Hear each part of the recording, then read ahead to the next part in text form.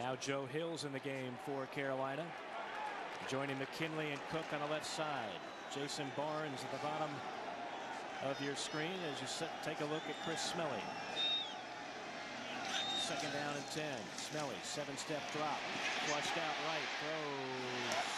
Caught by Barnes.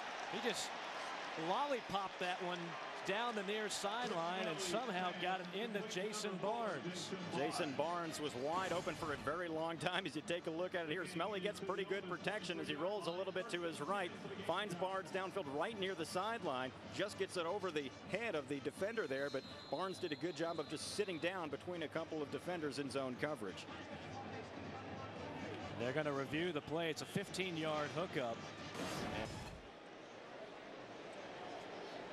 Take another look at it.